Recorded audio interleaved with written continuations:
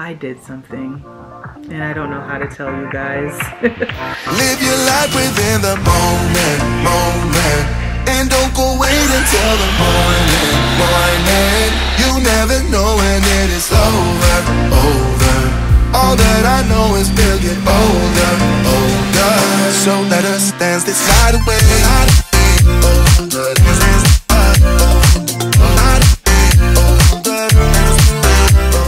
Hello, and welcome back to Well Lived. I hope that you guys are doing well and you're looking forward to today's crazy episode because I did something and I don't know how to tell you guys. But I guess the only way to do it is just to rip off the Band-Aid. So here we go. You know the cabinet that I refurbished last week, that I resanded, restained, put new handles on. It turned out beautifully. Well, I did something to it, and I am so nervous to tell you what I did because I just don't know how you guys are going to respond to it. But here we go. I can't even look at you. I cut it in half. Yeah, I cut it in half. Let me explain. So last week, after I launched the video, I had Mark bring in the cabinet to the living room because I wanted to see what it looked like in its new space. Ever since we got it, it had been sitting in the garage, and so I needed to see it in its new space so that I can figure out what we're going to do with the rest of the living room. And so as he brought it in and put it into place, we just stood there staring at it in silence. In my head, I was thinking, this thing is massive. There is no way that it's going to work into this space. I didn't voice it. I was just thinking this.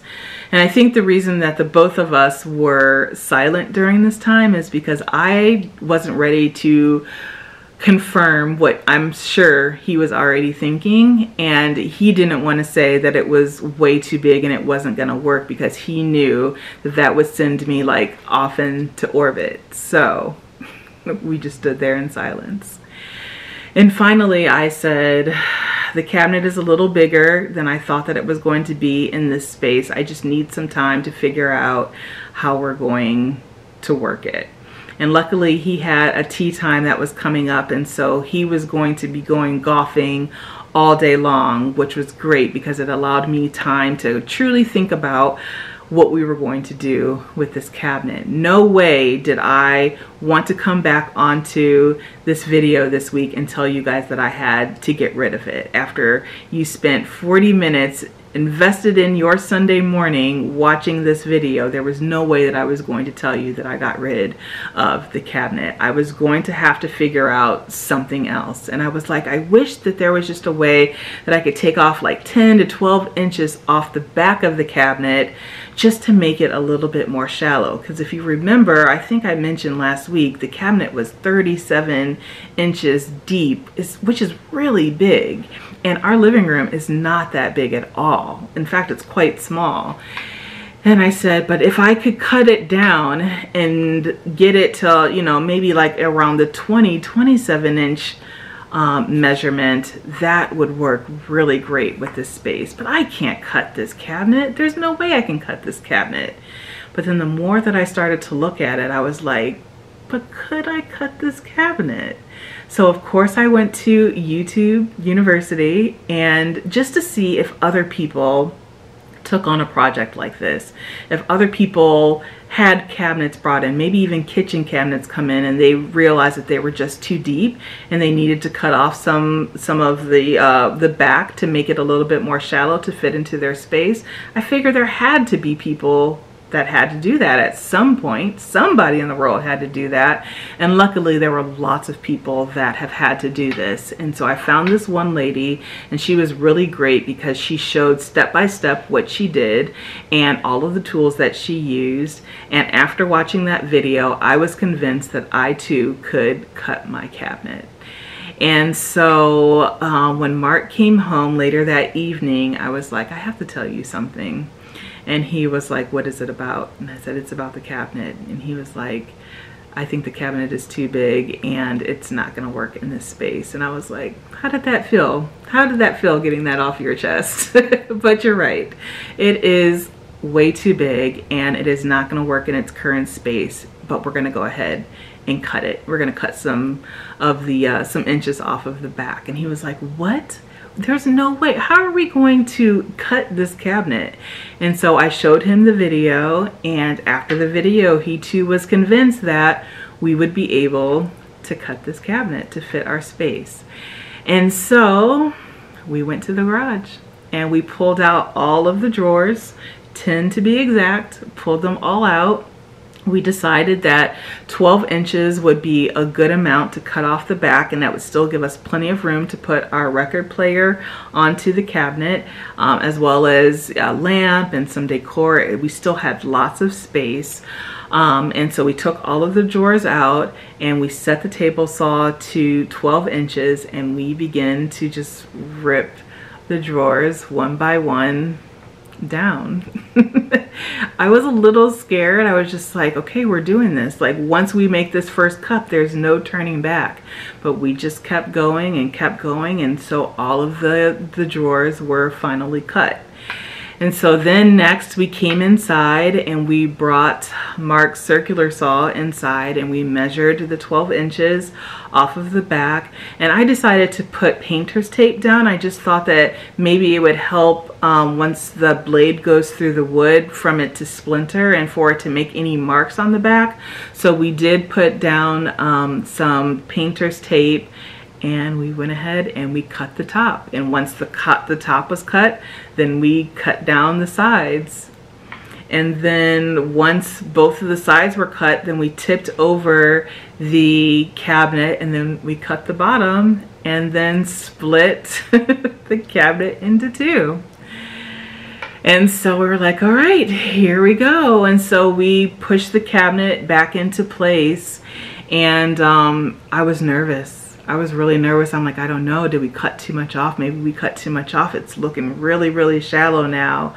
And so then I was just like, but okay, let me put the drawers in. Maybe that will help. And so I went back out to the garage, and then I took off all of the old backs of the drawers. And then once all of the old backs were taken off, I put them onto the back of each new drawer and then brought those in. And now I'm going to show you guys what the cabinet looks like in its real space. So this is the cabinet, and this is the wall that it's going to go onto in the living room. And as you can see, the cabinet is a little more shallow than what you probably remember from last week's video, but the most important thing is that it now fits into our space. And as you can see, the drawers work just fine. The sides are there. There's a back there. We slide in perfectly. Yeah, I'm really happy with how it turned out. I'm sure you guys are wondering what this green tape is behind me, and if you remember from last week's video, I mentioned that there may be one more project that I wanted to tackle before doing a final reveal of the living room, and this is going to be that project. Also, you guys know that Mark and I decided not to do a full entertainment system on this wall simply because the wood was just so ridiculously expensive. We didn't want to spend that type of money on that project at that time. So now we've decided to create a full entertainment system on this wall using ridiculously expensive wood that neither of us want to spend, but we're willing to do so because Jessica needs a place to put all of her stuff. In all seriousness, even though that is very true, once we put this cabinet on the wall, we just felt like more could be added to this wall to really maximize the space. And so I thought that maybe some shelving or some bookshelves would look really nice on this wall and would give us a place to put all of our collectibles and pottery and books and candles and all the stuff that I love to collect. And so what I have done is taken out some painter's tape and just kind of taped off where we could potentially put some bookshelves. And so we decided to go ahead and move forward with bookshelves, which is definitely a pared down version of what we originally created when we were going to do the really big, massive entertainment system on this wall. And I really think that it's going to be nice. So one will be on this side of the cabinet, the other bookshelf will be on this side of the cabinet, and again, I think it's just going to be a really nice space to put all of my stuff. And so the main purpose of this cabinet is to put our record player on top of it. So one of the cubbies of the bookshelves that we're going to create can be used to store all of the albums that we're now starting to collect. So once I had all of the tape and kind of knew the measurements, just kind of vague measurements of how wide I wanted the bookshelf to be, I transferred that over to a piece of paper and then gave that over to Mark. And he's actually currently in the office right now working on all of those measurements. So he's getting very specific measurements, and then once he kind of knows what everything is going to be, then we're going to transfer that into how many pieces of plywood are we going to need, how many pieces of 1x3s we're going to need, how many pieces of 2x4s we're going to need, so that we can have a shopping list and we can just go out and get all of the stuff that we need from Home Depot. So I'm going to go and check on him to see how that is going, and then once he's finished with all of the measurements and we have our shopping list, then I will meet you guys at Home Depot.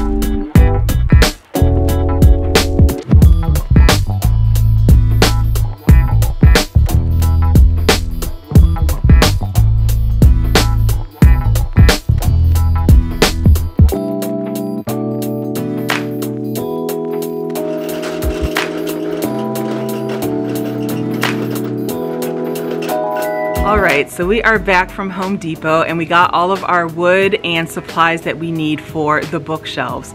But on the way home, I realized that I forgot to show you guys the inspirational picture that I found for how I want to build these bookshelves. So this is the picture here.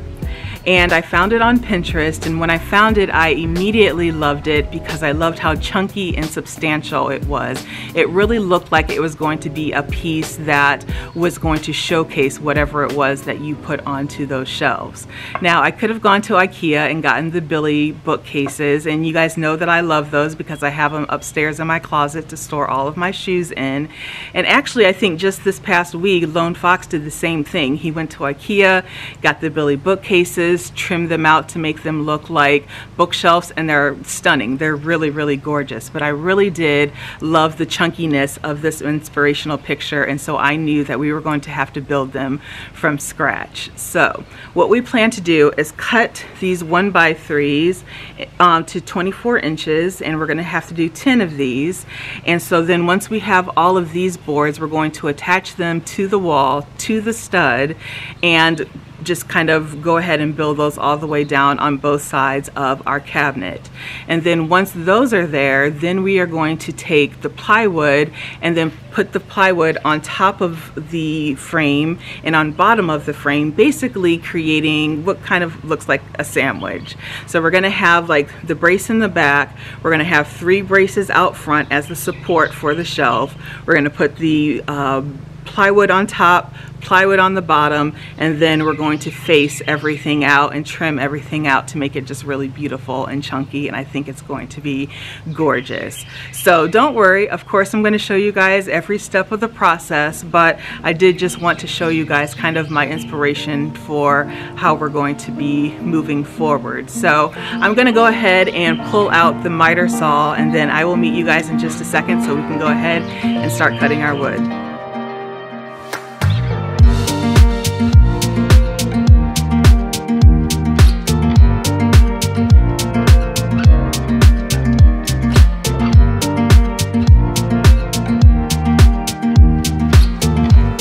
So here is the cut list here, and based on Mark's measurements, it looks like we're going to need 10 pieces of this wood here cut to 24 inches, and then 30 pieces of the same wood here cut to 13¼ inches. So I'm gonna go ahead and grab some wood and we're gonna get cutting.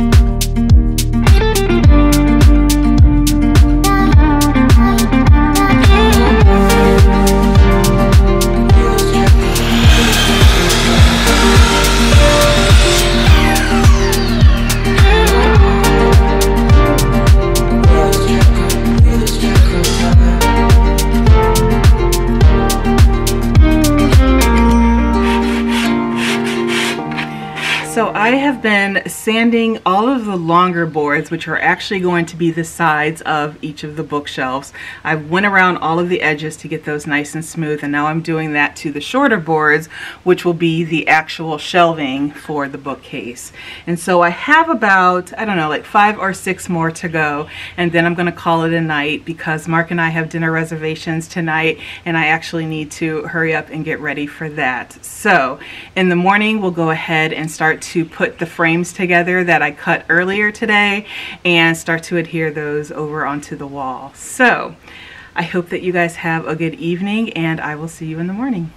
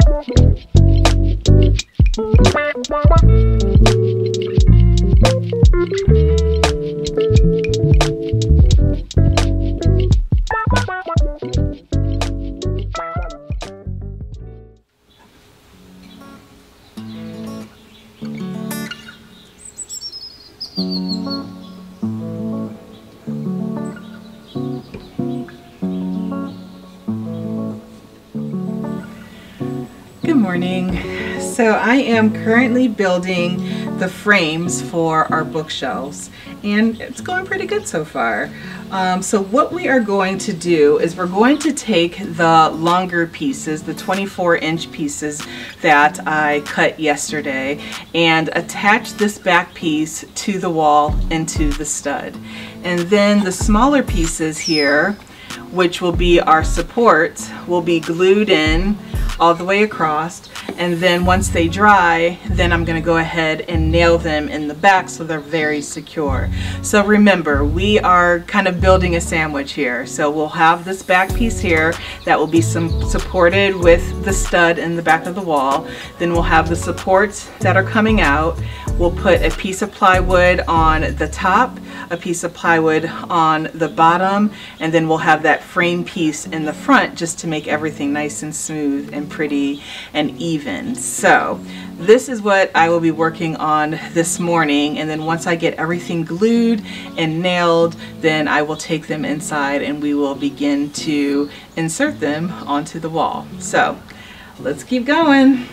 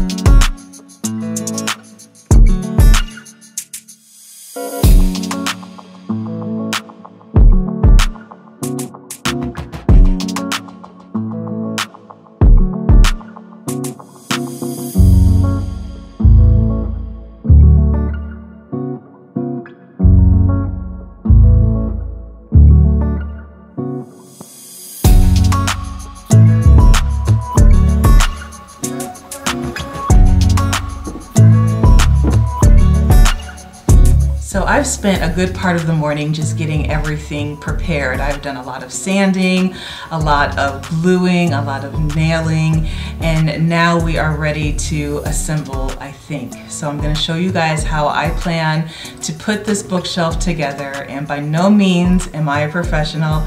This is not the only way that you can put a bookshelf together. This is just how I thought was the best way to create my vision. So let's give it a try.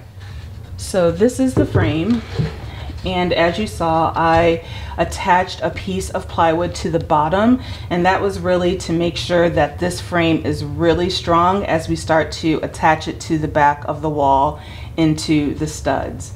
And so once that is attached to the back of the wall, then on each side we will place a piece of 8-foot piece of plywood that we will attach to these side pieces here. And so once those are done, then we can put on the top of our bookshelf. So we have this first sandwich here. So we have a piece of plywood, we have a 1x3, and then another piece of plywood. And then we have the plywood on the side, and again, to make that sandwich so that we have our 2.5 inch thickness, we'll add an extra piece there, and then another piece of plywood attached to that extra piece. So we have this sandwich here, we'll have that sandwich there, and this isn't the right size, but then once everything is built, then we will put a face on everything just to kind of finish it out and make it really pretty. So this is the plan for now. It could change, but for now I think this is going to work, and I think it's going to be really beautiful when we're finished. So let's get started.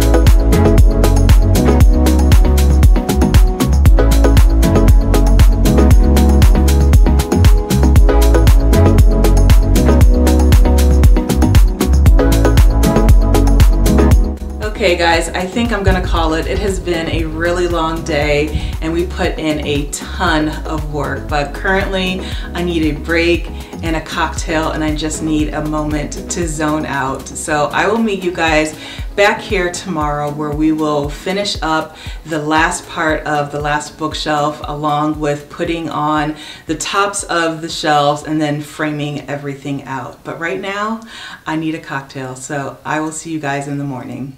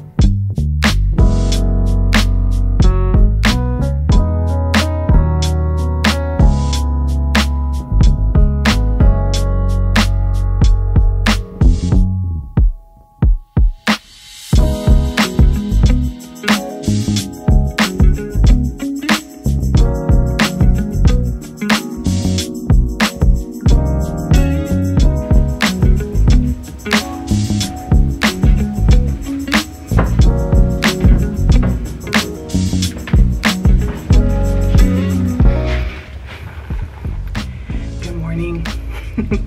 My voice is not ready for morning yet, but hello, hope you guys are doing well. This morning I had to go to Home Depot to pick up some more wood because last night we, for some reason, I guess it was the cocktail, got a burst of energy and started to work on the bookshelves even more so. So we're in a really good place this morning, but we ran out of wood for some of the facing that we'll be installing this morning. So I decided to call it quits. I got super tired. It was probably almost close to midnight last night working on the shelves. But I knew in the morning that I was gonna have to make a Home Depot run, and I figured since I was out, I'd grab some coffee already made for me so I didn't have to do it when I got back. And then we're just gonna go ahead and get started. So I have one bookshelf that is completely done, other than the facing. This bookshelf here, I still need to do the little sandwiches that we keep talking about. I need to do those on both sides, so I'll show you that process. We'll frame everything out, then I'll have to bring out the putty everything, caulk everything, allow that to dry, and then we will paint. So a lot of work needs to be done today, but by the end of this session here, these bookshelves will be done. Fingers crossed. So take a few more sips of this and then we're gonna get to work.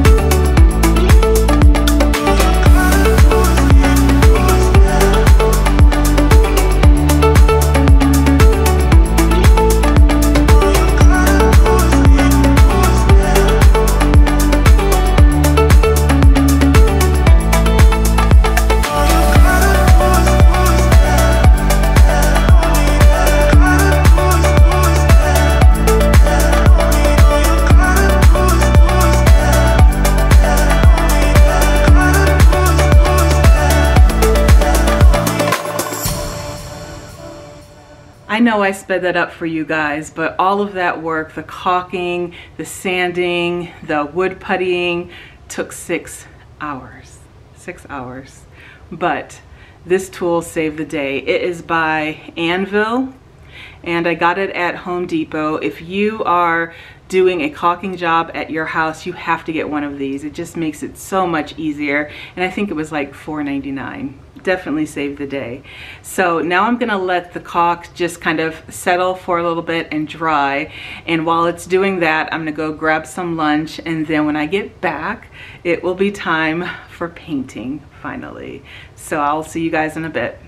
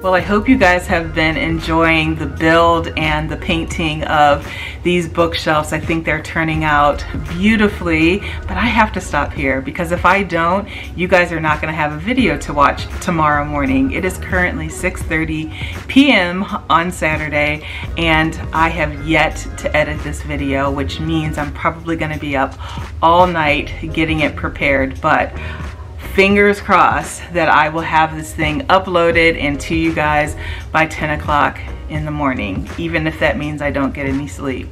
But I hope that you guys have been enjoying watching me kind of put this together on a whim. Like I said, I am not a professional. This is just how I thought that I could put these bookshelves together based on the inspiration picture that I showed you guys earlier in the video. I honestly didn't know how they were going to turn out, but there's just something in me that's always on the hunt to figure things out. It is just embedded in my brain and in my heart, and if I can see it in my head, like I always say in my videos, then I know that I can create it somehow. And that's how I've been able to create many things on this channel. So I encourage you, if you have a project that you're thinking of doing, if you have a trip that you want to plan but you've been hesitant on it, don't allow your fear of failure to hold you back. Let me say that again.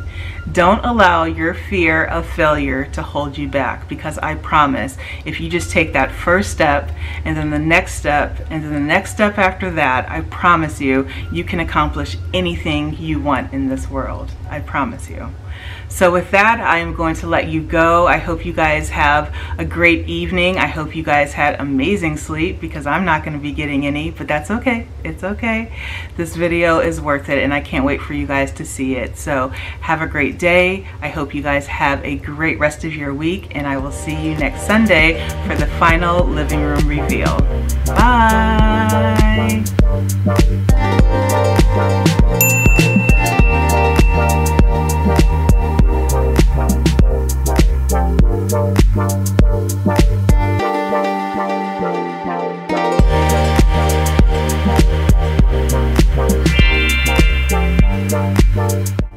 that customer right now. I am going into Sherwin-Williams. They close in like 5 minutes and I need paint. The paint that we had in the garage is not the right paint. So in order for me to finish up the bookshelves, I gotta get paint. Wish me luck. Yay! Now I'm going home to paint.